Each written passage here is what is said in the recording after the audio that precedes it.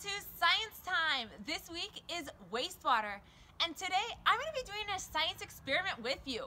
We are going to learn what should we flush and what should we not flush.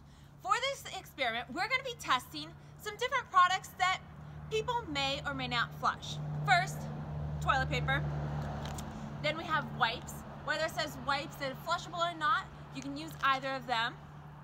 Tissues and paper towels. For your experiment, you can gather up the supplies and follow along with me or do it after. And it's okay if you don't test all of these things. At least test toilet paper and then one of these other products. And I then have 4 jars labeled so you all can see what is in it. If you don't have jars with a lid, a bowl and a spoon will work for mixing them up. And in all experiments, I like to collect data. And so I made a data sheet to flush or not to flush. I wrote the object down, and you might have another object that you want to test, and then yes, I should flush it, or no, I should not flush it. So let's get started. I'm going to start with filling them up with water.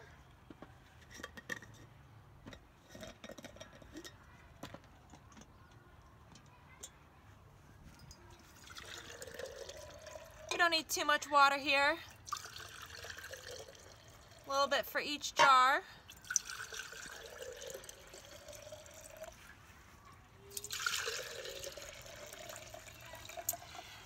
And now, to start, we'll put,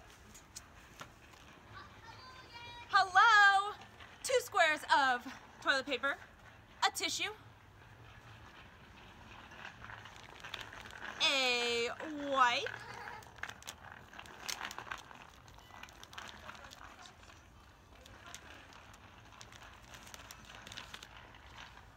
just gonna put a piece of a paper towel.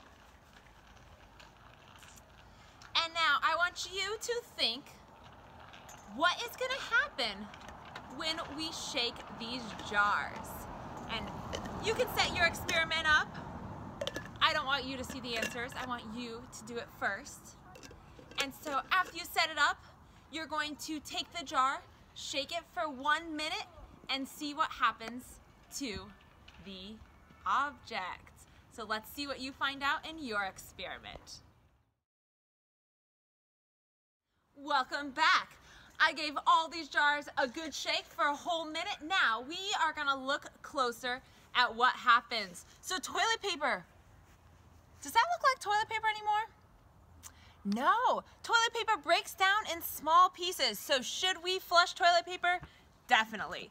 And I'm gonna put a big X at yes. Then we have here wipes. It's a little soapy, but otherwise, that wipe looks like the wipe that I put in. Which means for wipe, no, all wipes, even if they say flushable, should go into your trash can. Now let's take a look here at the tissue. That looks very similar to the tissue I put in.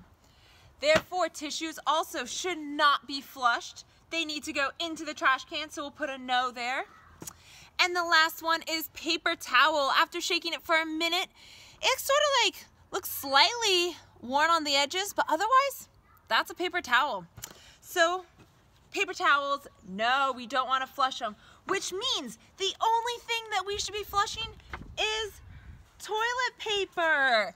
Everything else should go into the trash can. We don't want to have clogs in your homes, and our wastewater treatment operators don't want to have to deal with all the nasty mess that wipes and other products can cause in the sewer system. Now, to recap what we just learned, when we put all these products into the water and we shook them, a few of them didn't break down into small little pieces.